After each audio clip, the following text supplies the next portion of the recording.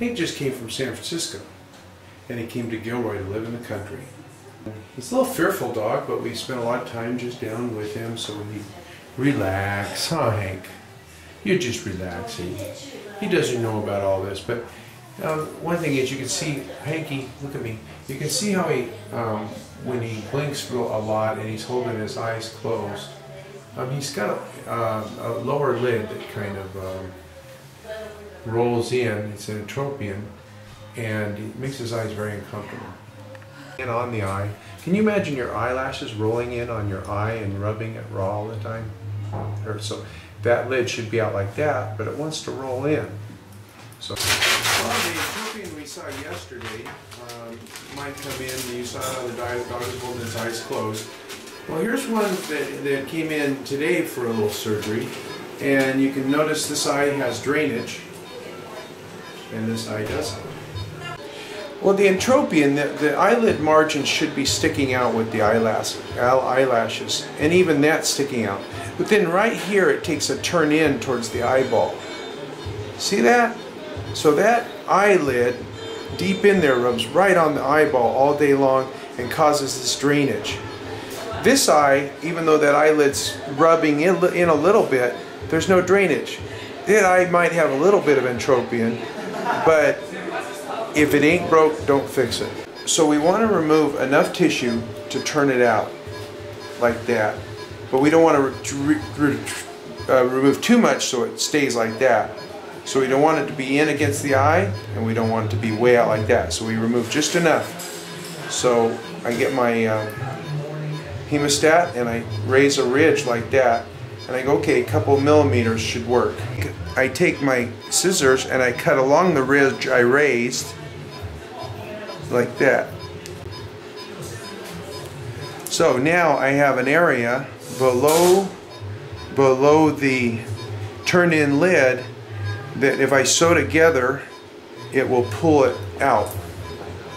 When I suture the ridge together, it pulls the eyelid out.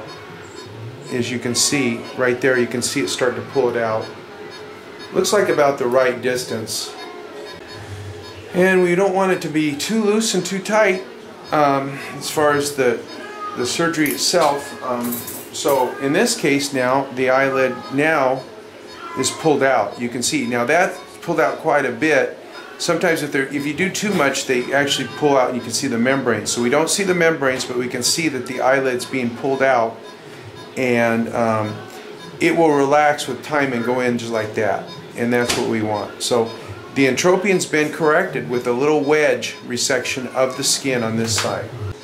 Don't want these sutures just to poke anybody in the eye, so I cut those short. The biggest thing in doing an entropion surgery or any surgery is, remember, you can't tell the dog, don't fool with the sutures. They will. They'll paw at them, they'll bite at them. In this case, in plastic surgery, we have to be real careful, because if the dog rubs out his sutures, then we have a big ugly wound again that's not going to heal as nice. This wound will heal really nice, but if it's all torn apart again, it won't. Well, here's the eye surgery now, and something happened that was weird, and happens in the lab sometimes. He's all wet because as he was covering for anesthesia, his temperature went up to 107. So we had to wet him down with the hose, and his temperature dropped down to 102, so it's called malignant hypothermia. But you can see his eye now.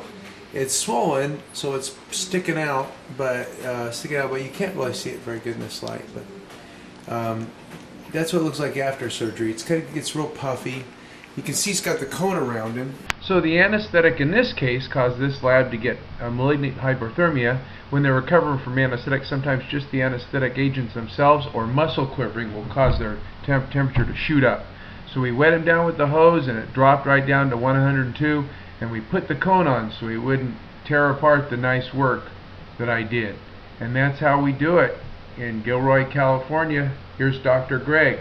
And remember, labs have the most ear problems in the world. So if you want to find out why your dog has itchy skin or ear problems, check out www.dogdishdiet.com.